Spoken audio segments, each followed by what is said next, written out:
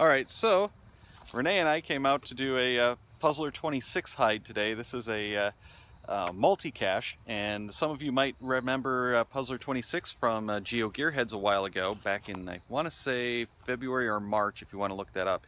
And he does some really cool, awesome hides, kind of gadget cache kind of hides. But this is, I think, only the second of the multi-caches like this that I've done.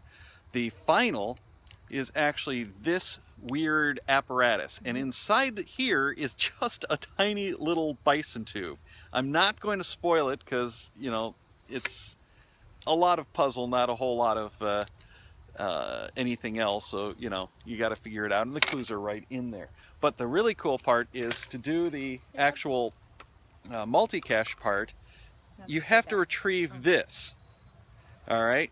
And as you can see, there's holes, and I don't want to, you know, spoil too much, but there's letters and corresponding numbers in there.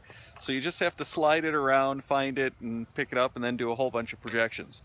So another really cool puzzler hide. Thanks again, it's really cool, and I hope to see some more stuff like this, but we got to put away the final and drop that back in its hiding spot way over there.